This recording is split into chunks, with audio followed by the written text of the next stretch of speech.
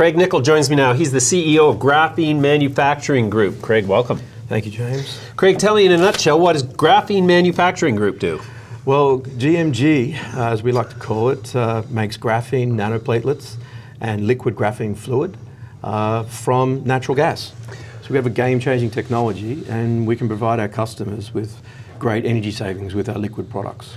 Fantastic. And what are the applications that are most sought after by industrial people right now? Well, I can tell you that there's broad requests for making things stronger.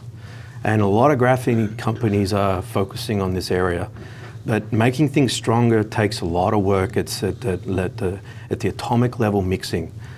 So after a year of doing an enormous number of trials with our customers in many countries, we've really focused on the main thing we think we can help society with, and that is with heat transfer. Our graphene has a spectacular heat transfer mechanism, and when we put it into engine oils and coolants and paint, it can really save people money. So that's what they're after, and that's what we're delivering. Okay. Graphene from natural gas is kind of counterintuitive. Most people are producing graphene through either other synthetic processes or through mining. Yes, that's true. So it strikes me that perhaps the economics are better in your case? Yeah, so we basically take gas and we take the hydrogen off the CH4 molecule, and we're left with carbon. And you know, if you wanted to understand what that means, well, in a country like Canada and in America, you can buy 15 kilograms of gas, a gigajoule of gas, which gives you 15 kilograms of carbon for around $3. So you've got 15 kilograms of carbon atom beautifully delivered to your door wherever you have gas pipe. Mm-hmm. That means our economics are sitting fundamentally at a different basis to everyone else who has to take a graphite mine in effect and turn that into graphene through a lot of processing. Mm-hmm. Okay, so tell me about the team that's come up with this whole process. What did you guys do before this? Sure, great question. We get that often. So we're largely ex-Shell International. I myself, more than half my life with Shell. And just recently, our chair of the board has joined, and he was the executive vice president for Shell, for Royal Dutch Shell, as the strategy and portfolio.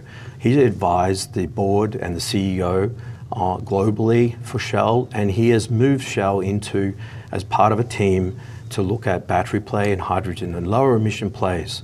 End of last year, he left Shell and he's joined our board to give us guidance and obviously use his contacts in that broad energy reduction market. Mm-hmm. Okay, and so Shell's interest in your company extends to the heat transfer aspects of graphene, or is it something to do more with renewables and batteries?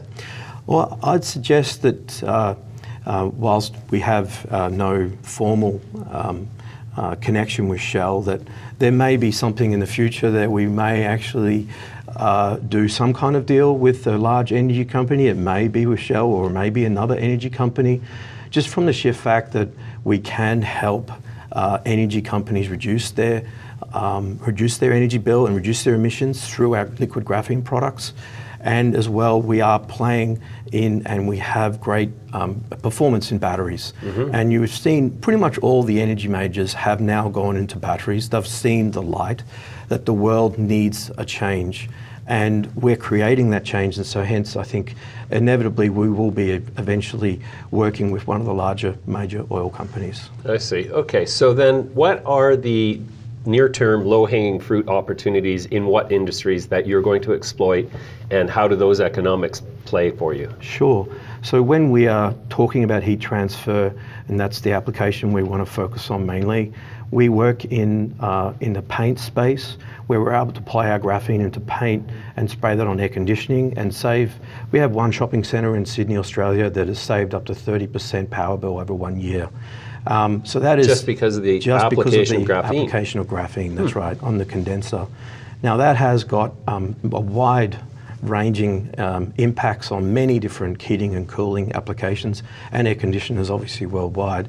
So we're rolling that out through a number of different mechanisms with our customer partner, as well as different manufacturers who want this potentially as initial manufacturing cover. But we're also looking at our graphene coolant. It basically doubles the heat transfer rate of the average coolant, and then that means that there's less money spent on cooling. Sure. And so we have large buildings looking at using that to reduce their air conditioning bill, and generally looking at reducing the cost for cooling engines as well. So we have a number of fluid manufacturers and marketers who are looking to use our concentrates, which are world leading in this space and patent pending, to be able to access further value for their own customers as well. Sure.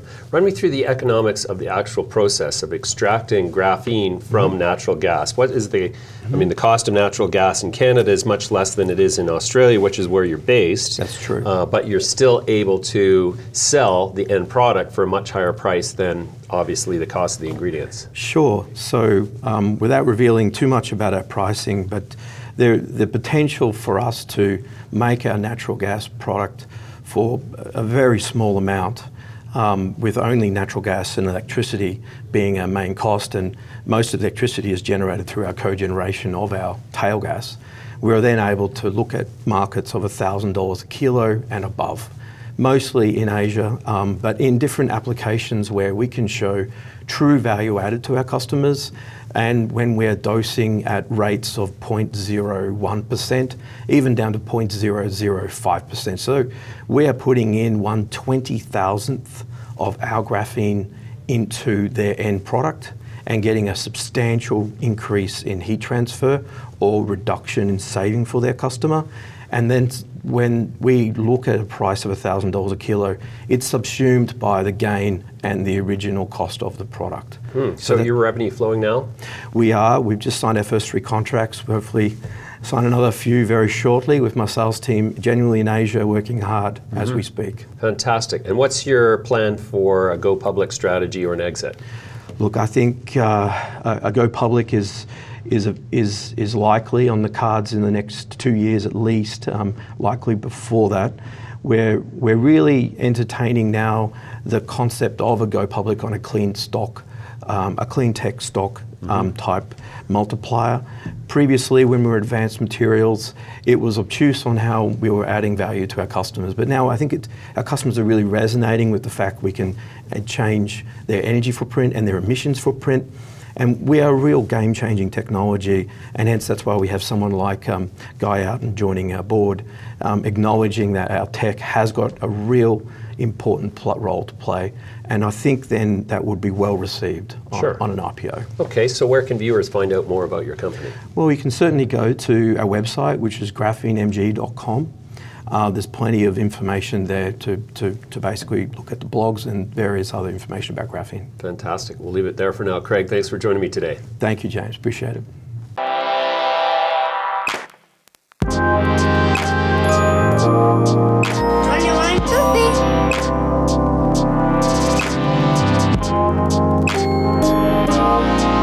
Only one, two, three.